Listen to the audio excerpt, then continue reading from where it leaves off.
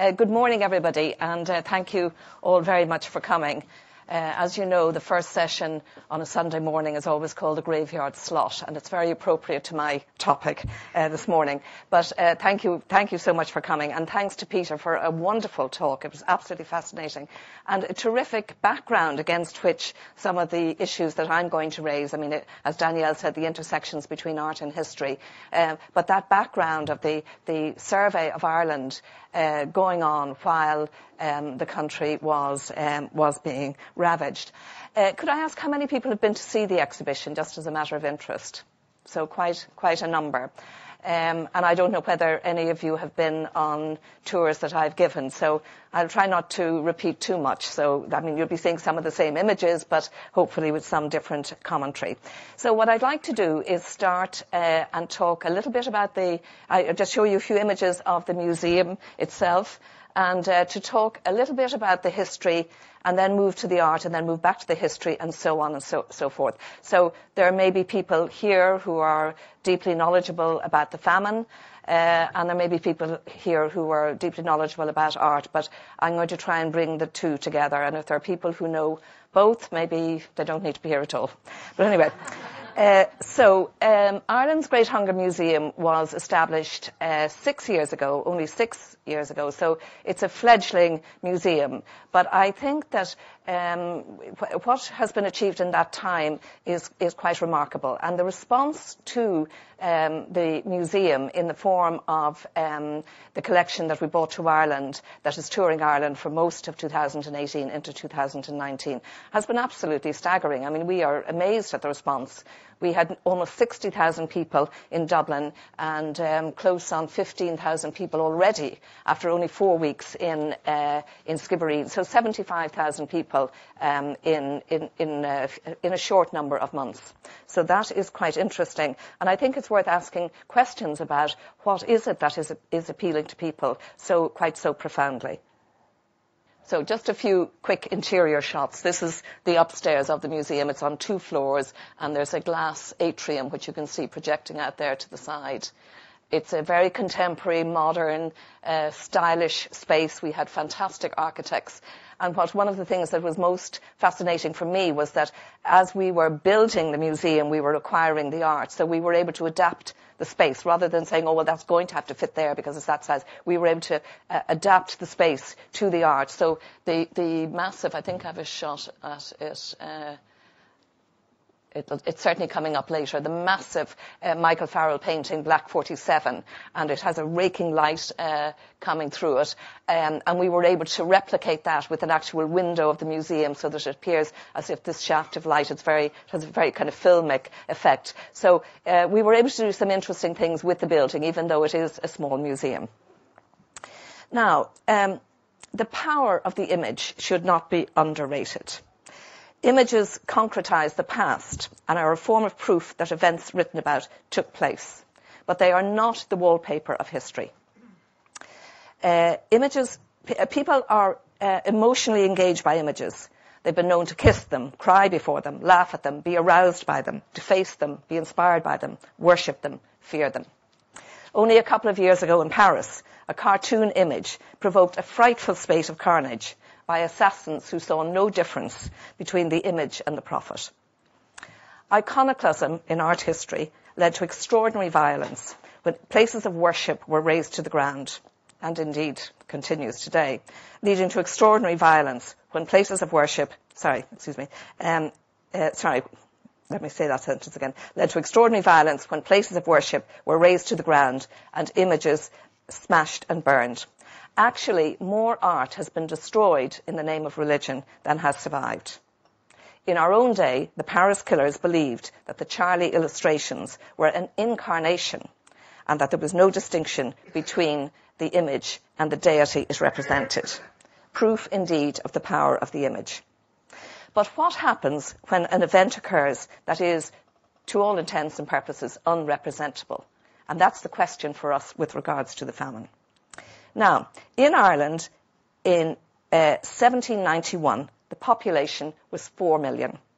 In 1841, only 50 years later, the population was over 8 million. And in 1891, it had reverted to 4.7 million. Over 1 million died during the famine, and both during and in the immediate aftermath, 1.5 million emigrated, followed by a further 2.5 million emigrations to the end of the 19th century. So by the end of the 19th century, half the population of the entire country was gone. That's an extraordinary demographic by any standards. And the consequences, the experience for those who endured those years, and the consequences for those who left behind were quite extraordinary. The majority, as we know, was employed on the land that was owned by a tiny minority of landlords. Following the Act of Union in 1800, a succession of crises resulted in a perpetual state of emergency. The fallout out from the 1798 rebellion, bitter sectarianism over Catholic emancipation and the tithe wars, high food prices, low wages, exacerbated by the post-Napoleonic economic crash.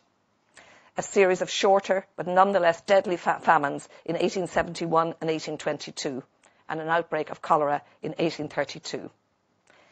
Previously, there had been 27 total or partial failures of the potato crop, but the Great Hunger was remarkable for its longevity and scale. Cyclical shortages had caused immense hardship, and people died. But because they weren't sequential, there was a time for recovery before the next shortage occurred. The problem with the Great Hunger was that for 7 years, 1 year after the other, there was either total or partial failures, and the effects were cumulative.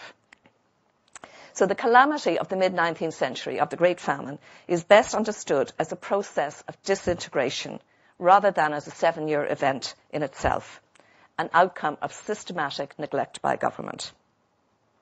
Appalling living conditions were the breeding ground for the single greatest loss of life in Europe between the Napoleonic Wars and the First World War. There is no bigger demographic catastrophe than the Great Famine. It occasioned some of the most searing accounts of living conditions, but its visual history is more complicated. Just pausing now for a minute, and I want to just talk a little bit about the art of the period. So in the 1840s, you will all know from your visits to various national galleries, the Louvre, all the sort of standard museums that show European art of this period. There was a thing in art called the hierarchy of genres, and it is important to understand how artists were trained and what they were trained to do. So artists studied in academies, in the Royal Academy in London, in the École des Beaux-Arts in Paris, in the various academies in Berlin and in Munich, and so on.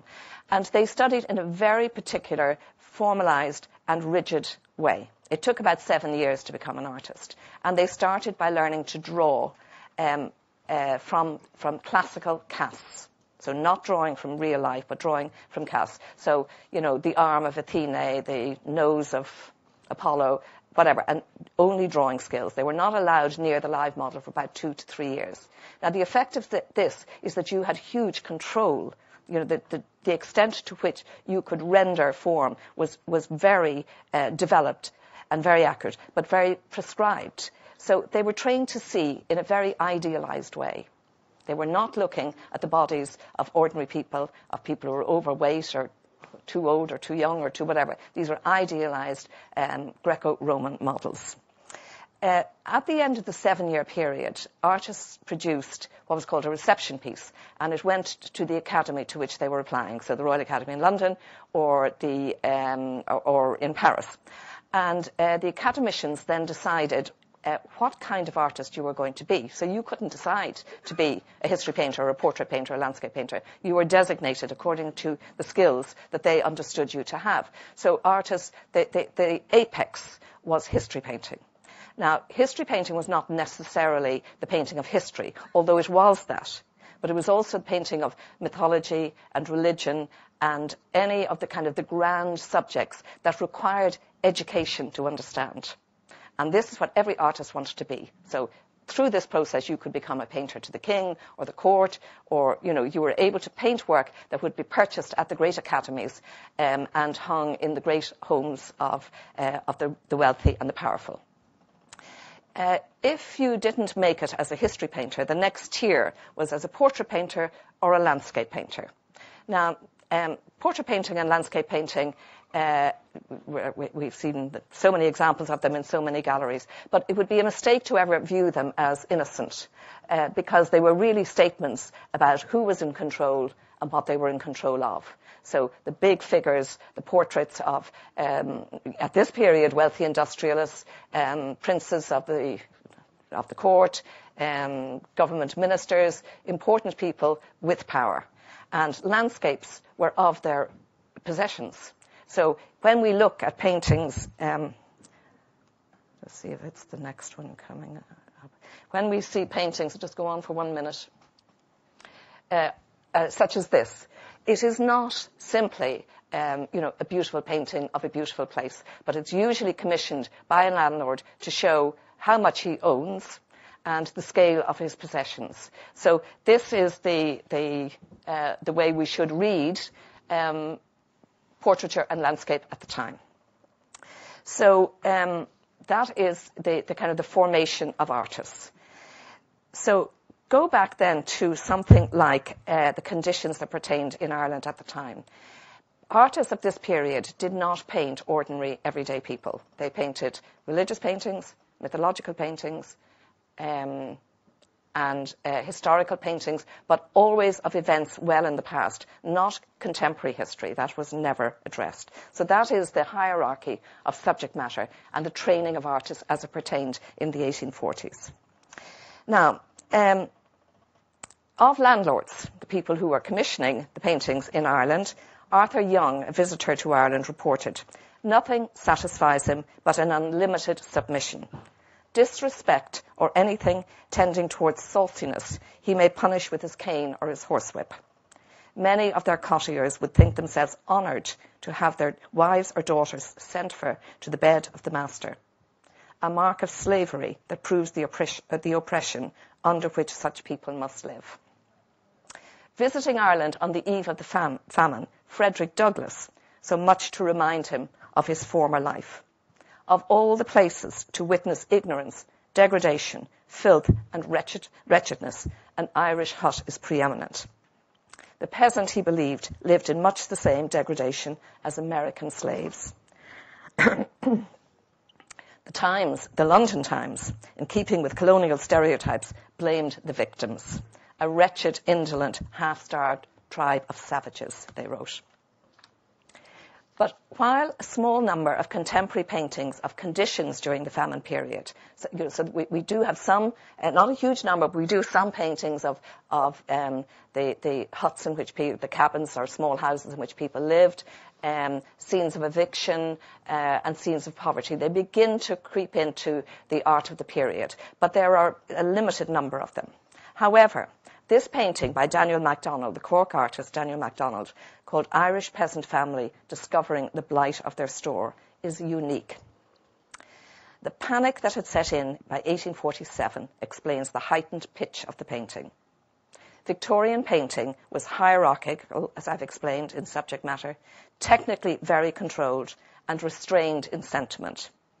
Given MacDonald's acknowledged graphic and painterly skills, the terribilità of the work was not the result of an inability to control medium or message, but an attempt to depict the horror.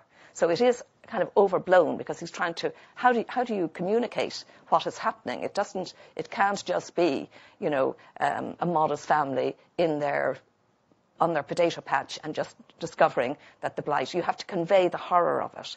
And this is how he did it. So there are those who feel that it is very overblown. But how else do you depict the horror? So these are some of the difficulties that artists had in representing it. The subject matter was ominous. The scene may seem overwrought, but is not travestied. And there were no visual precedents. So there is no work before this that deals with this kind of subject matter. I can't think of a single one of a contemporary event that any artist tried to do before this painting. So here we see the diseased potatoes are strewn, the slain is cast down, the sun is setting, and the storm is closing in. But there is almost a sense of otherworldly keening in the air, recalling Thomas Davis's words. Think of the long, long patience of the people, their huts, their hunger, their disease. Oh, how they cross us like banshees when we would range free on the mountain. So again, a more poetic way of trying to, empathize with what was happening at the time. Now, in 1847, the date of this painting, coincidentally the peak of the famine, Black 47, Edouard Manet, the French artist, called on painters to paint what they see, not what they know. Although the hierarchy of genres, with history painting at the apex, did not allow ordinary people serious treatment in art. In 1848, the year of revolutions in Europe, the call for political representation for and of the people was made.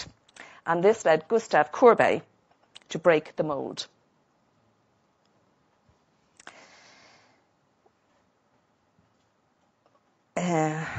Strikingly, Daniel MacDonald's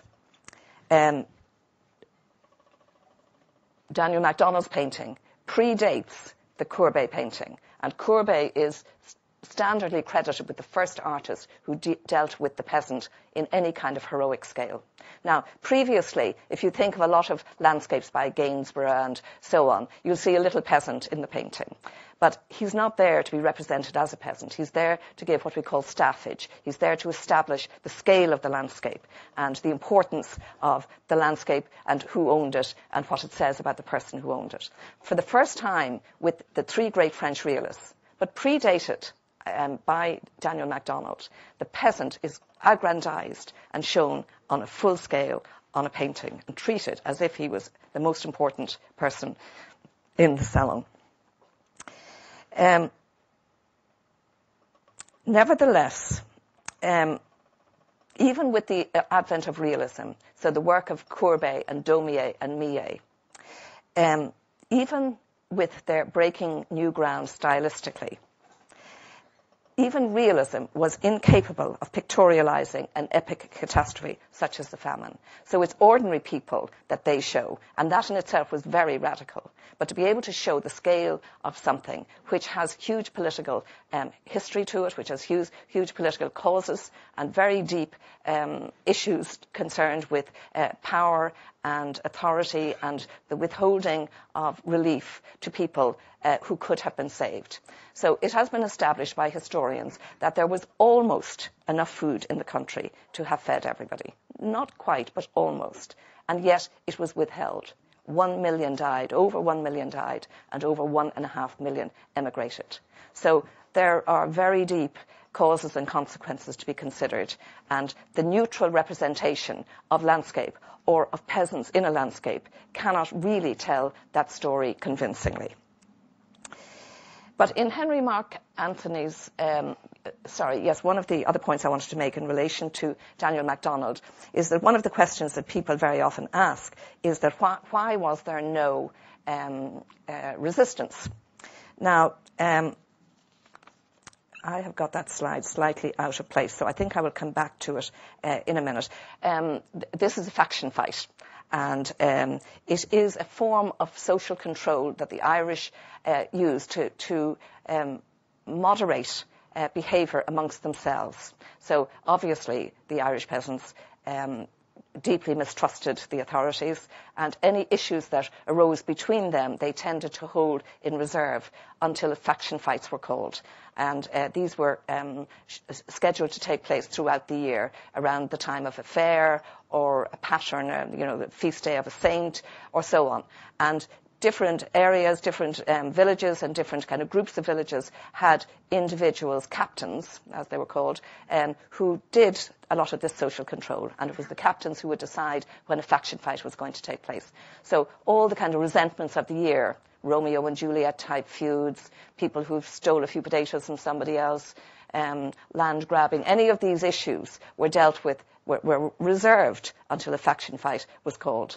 And they were extremely, they're often described as random acts of violence, the Irish being violent and savages, but absolutely not random at all. They were very controlled. The captains would announce the day when the fight would take place. People would come out of their hovels up and down the mountains and around the rivers, all come together. They would line up on two sides with a sort of no man's land in between. The captains would stomp up and down this no man's land, hurtling abuse at the other side, but holding his own side back until they could contain it no more. And then they let them go. They laid into each other. In one faction fight in 1829, 20 people were killed.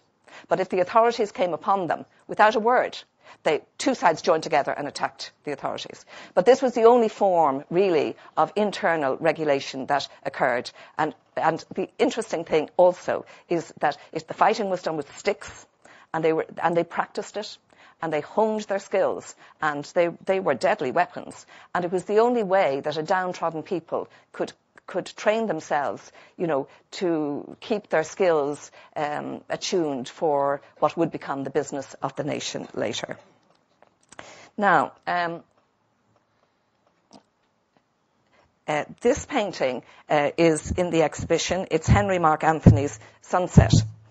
It's a fascinating painting, and it's an extremely important painting, both historically and aesthetically. We paid less for this than for any other painting in the collection, and yet I think it is probably the most important. Now, I would venture to suggest that nobody here has ever heard of Henry Mark Anthony.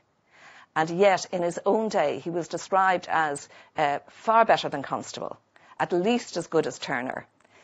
Ford Madox Brown and all the pre-Raphaelites, Dante Gabriel Rossetti and William Holman Hunt, they revered him.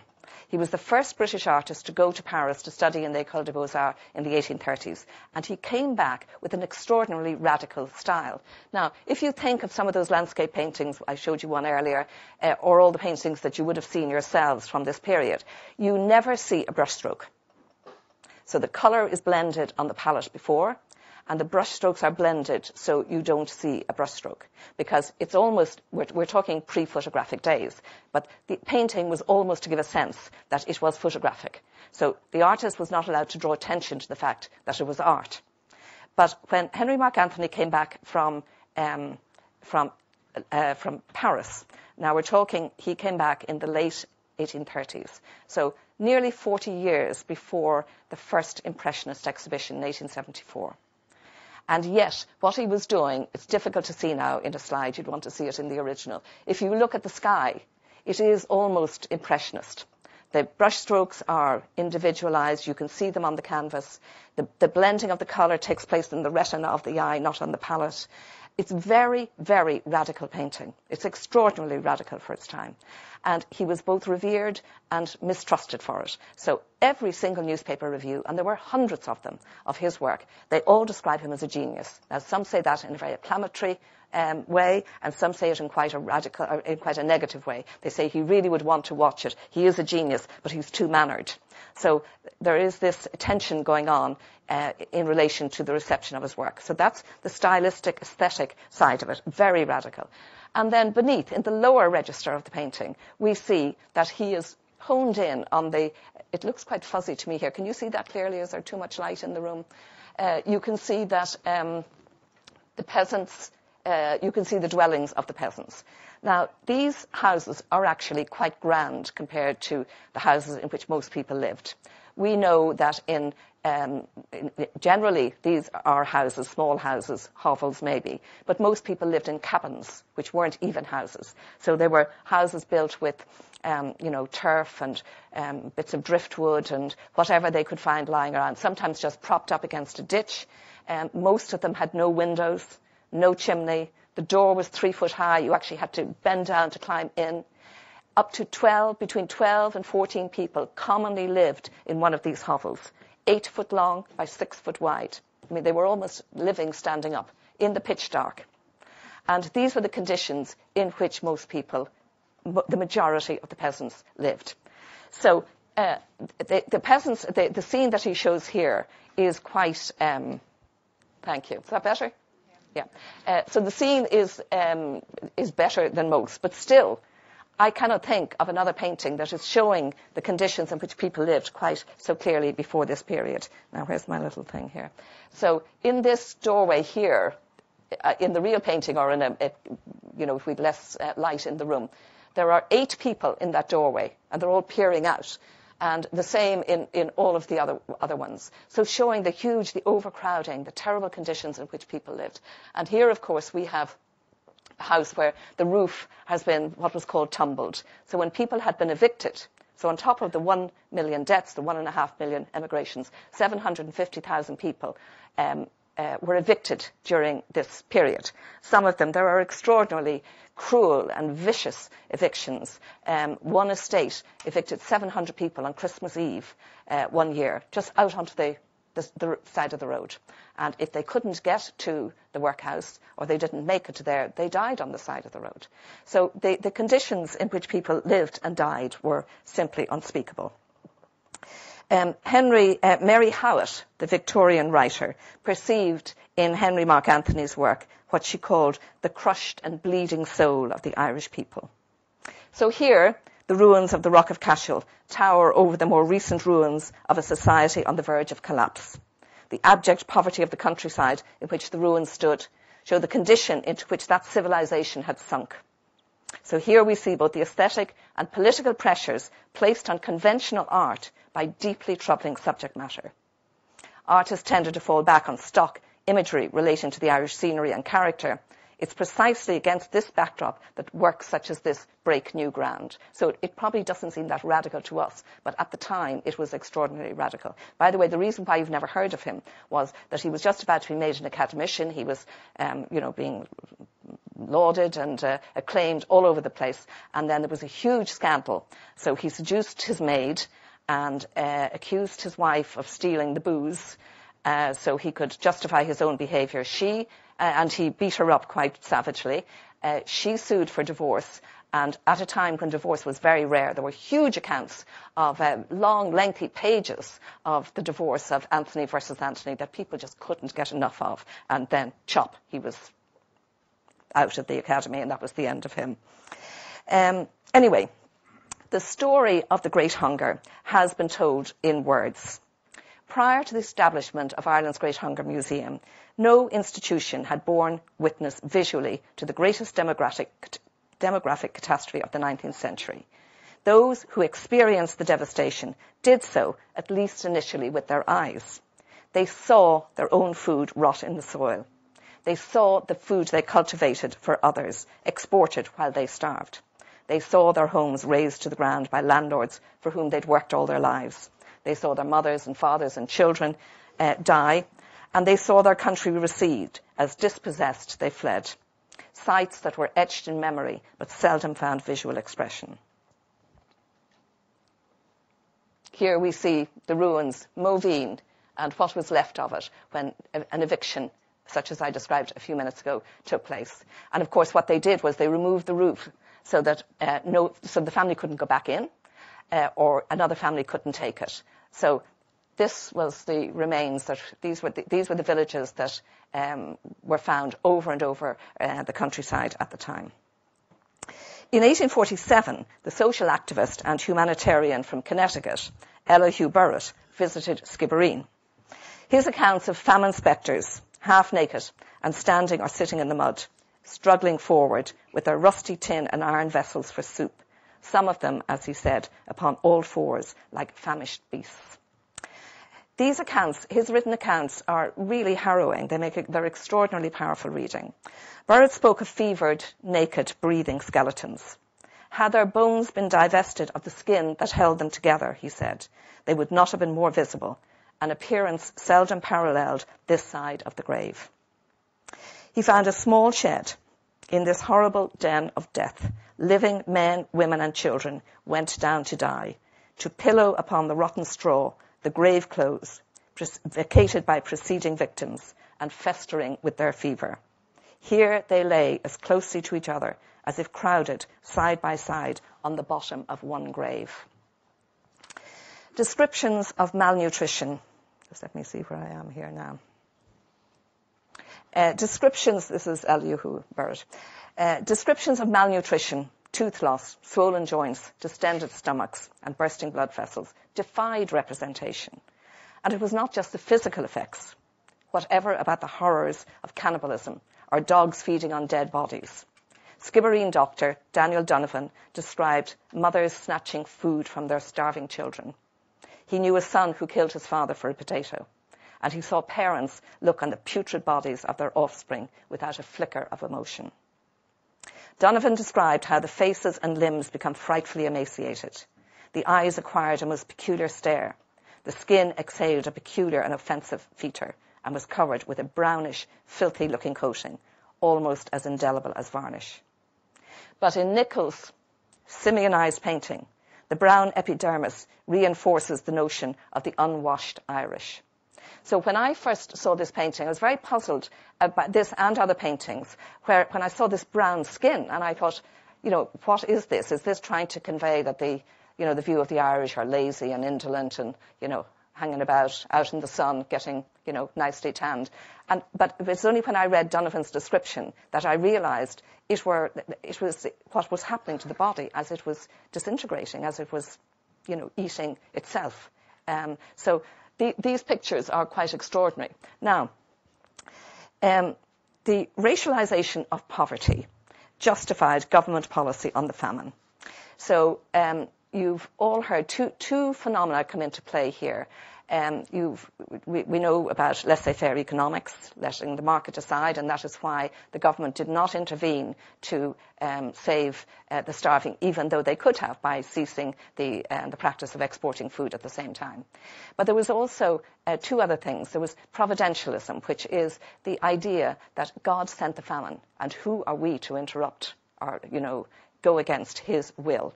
So one of the great justifications was this idea that it was the will of God sent to punish the Irish for their laziness and their indolence and their dirt and their filth and their wretchedness.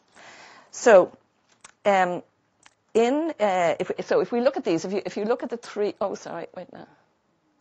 if you look at the three, particularly the three characters back here,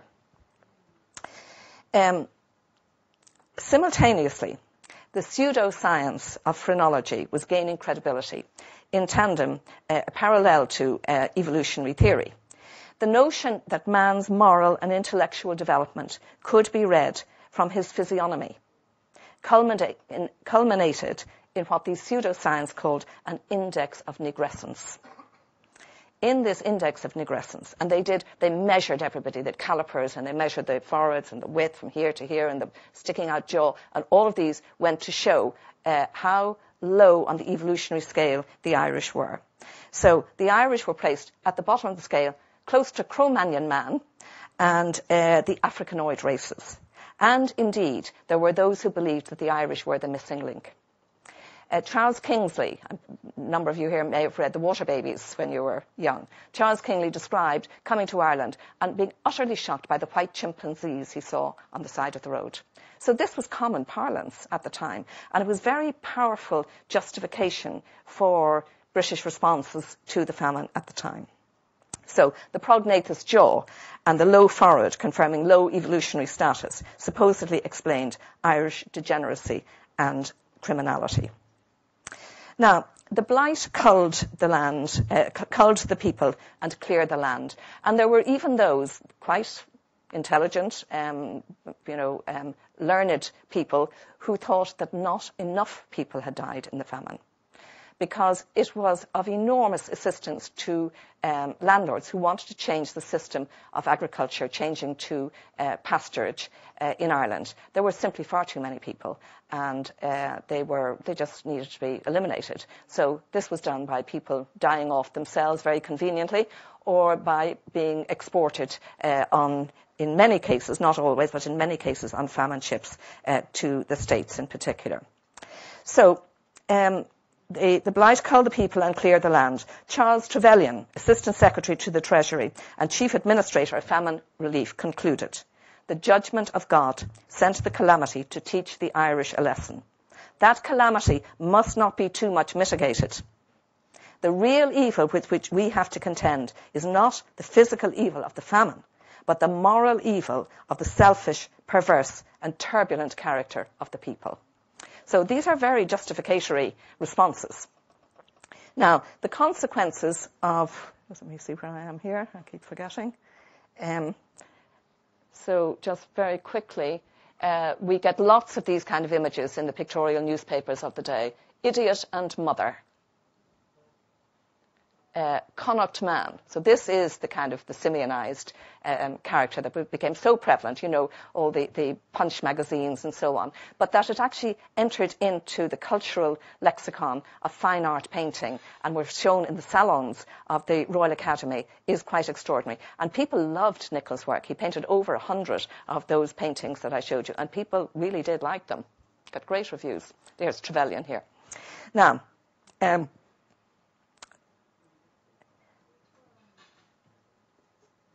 consequences of insisting that the landlord be paid regardless of the need to eat and exporting vast amounts of food to England were not hard to foresee. Excuse me, I am sorry about this. This is where I was going to talk about the faction fighter, so we've done that. Now, we've all read the horrible descriptions, how little boys and girls, for example, presented a hideous sight, their heads bald and their faces wrinkled like old men and women of 70 or 80 years of age. And of course, as people really were dying of starvation, one of the features was hair growing on the face. So all of these things were sort of maximized for justificatory explanation for British responses to the famine.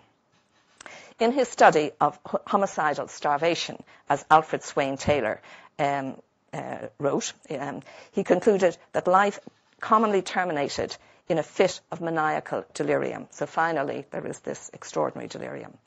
Now, etched in memory, yes, but these kind of things could not be represented. The artist did not have the skill to do it. They wouldn't have known how to do it. And anyway, if they had, would anybody have bought those paintings?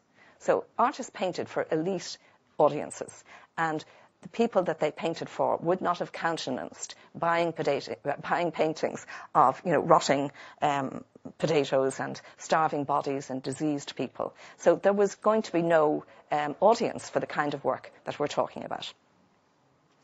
So those who witnessed the Great Hunger or survived it would have considered it improper to represent it or to elevate it to the condition of art. Nevertheless, there are some powerful images that tell aspects of the story, while others are more tellingly expressed by their absence, as it were. Historically, in art, violence or distress was softened for the sensibilities of the rich, distanced in time, or cloaked in mythology or allegory. Artists, as I explained, were trained to paint in a classical manner, their skills honed in the antique class before studying the live model, by which time they were attuned to see the humanized body in an idealized way. So how then was the famine represented?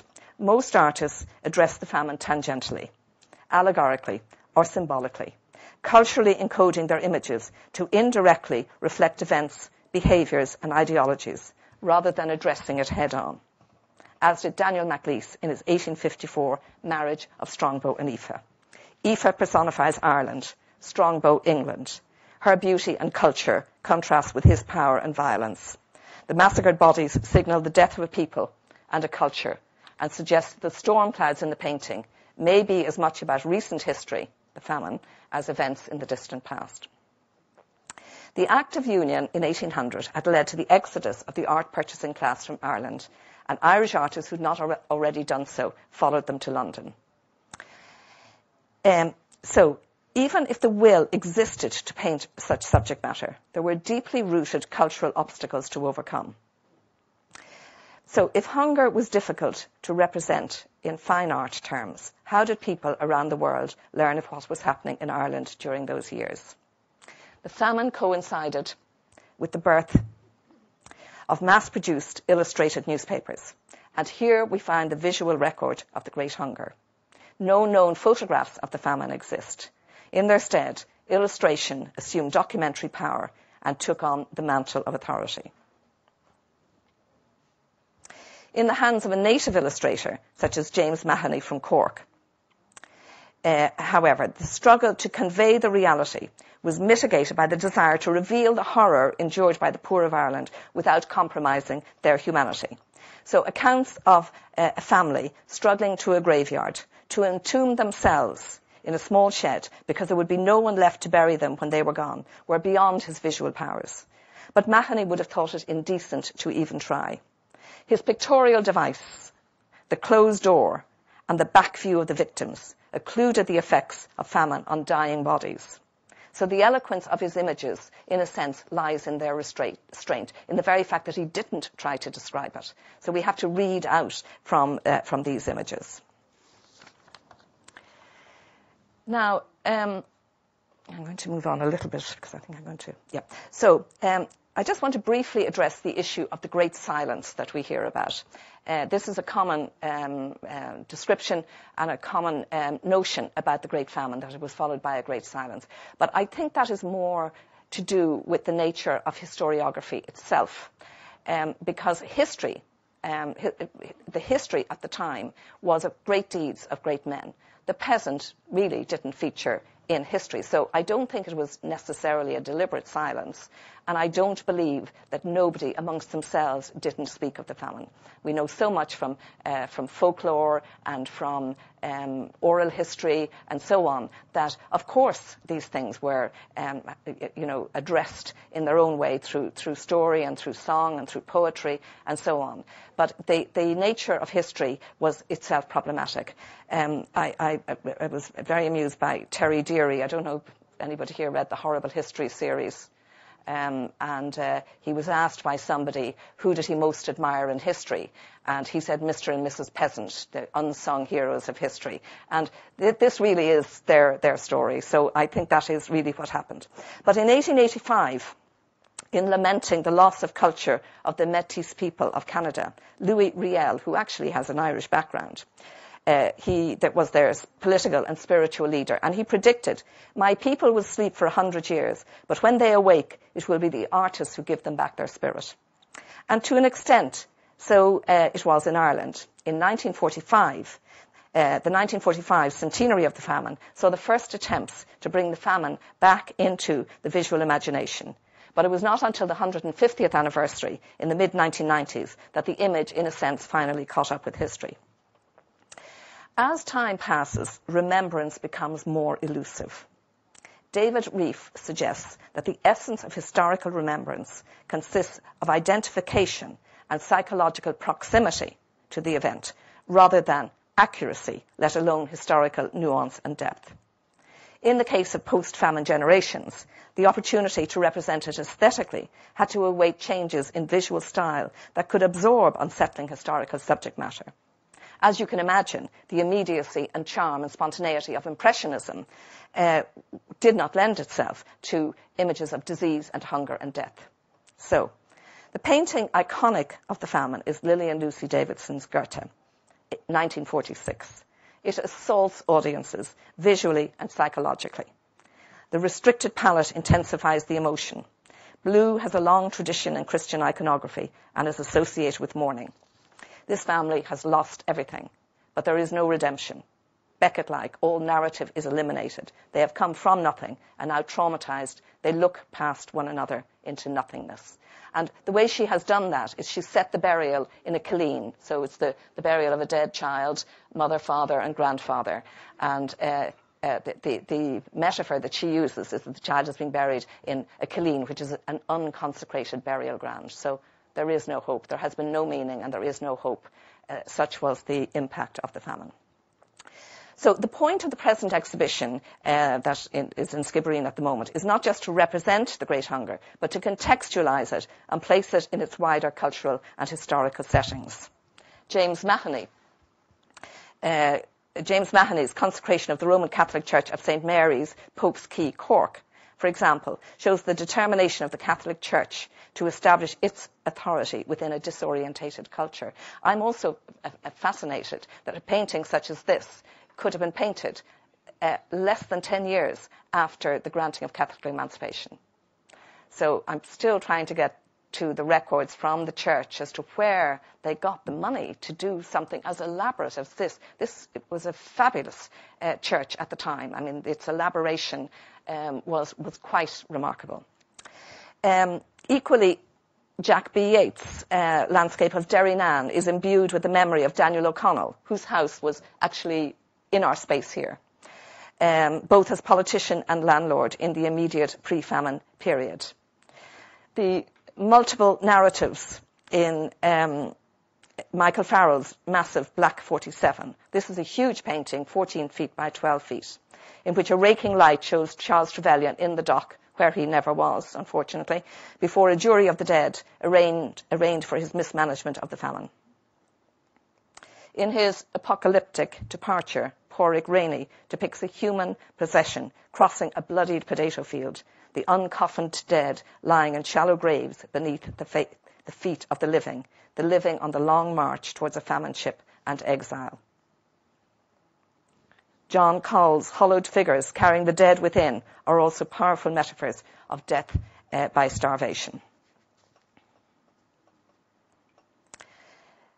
As if extricating art from amnesia, a number of artists, such as William Crozier, Robert Balla, and Brian Maguire, informed by Irish history, engage with themes of injustice, cruelty, and abuse of power that characterize the famine, themes that prevail in the growing gap between rich and poor in the world today. There is a sense in which a time interval is placed between a traumatic event and its representation.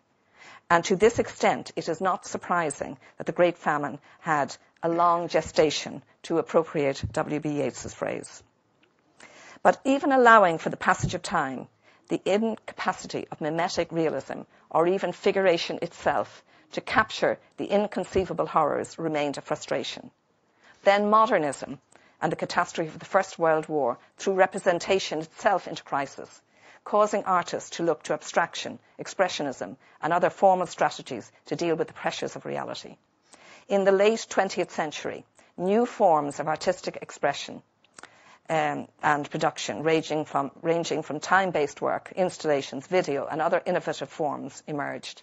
Many of these experimental approaches lend themselves to negotiating aspects of the famine that resisted conventional genres.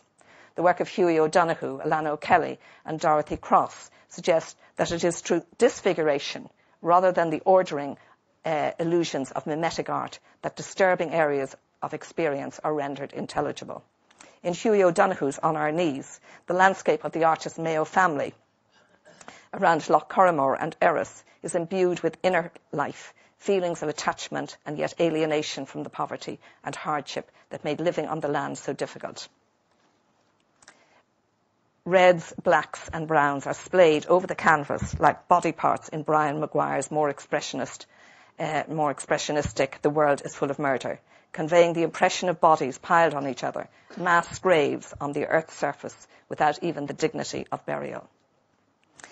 Much of Dorothy Cross's work is site-specific in that it uses found objects left on the surface of Western landscapes, debris cast off by time. In Basking Shark Curragh, the human and animal world are fused, as if to compensate for the adversarial struggle between seemingly fragile curragh boats and the basking sharks once hunted on the Atlantic coast. The notion of time being extended in the image is central to Alana O'Kelly's video installation, No Colouring Can Deepen the Darkness of Truth, in which sound, singing, chanting, sighing, breathing, keening, attempt to fill the void in images vacated by memory, as if the scarred landscape itself is lost for words. So, through pushing the limits of visual form, new ways of thinking about the past allow us to imagine alternative presents. To conclude, the question still remains: how can we, in the 21st century, find ways to remember a past that shaped our world as it is today? As we grow more distant in time, we can face it better, but perhaps understand it less. So the impossibility of giving voice to those who experience the famine, the paucity of material traces, because almost nothing remains, the scarcity of contemporary visual images, and the subsequent oral and written histories create both challenges and interpretive opportunities that arguably artists best address. And maybe that's why the exhibition does appeal so much to people, that it's not reading hard statistics, hard facts, but it allows people to enter into a relationship with the subject in a way that opens empathetic aspects of it up to us. So although much of the suffering took place beyond the visible, expressions of both the gaps and interconnections in Irish and diasporic history and memory, lend themselves to exploration of issues of poverty, displacement and violence, as well as class, gender and identity in the contemporary world. For Paul Ricoeur, collective identity is rooted in founding events which are violent events. In a sense, collective memory is a kind of storage of such violent blows, wounds and scars, as he said. And it is these scars that are given form in Coming Home, Art and the Great Hunger. Famine continues to be all too present in the world. Such exhibitions offer opportunities to reflect on their political, economic and cultural ramifications. To some extent at least, to succeed in art to express the intolerable is to triumph over the nightmare of history. To borrow Seamus Heaney's words, to provide a space where hope and history rhyme. Thank you all very much.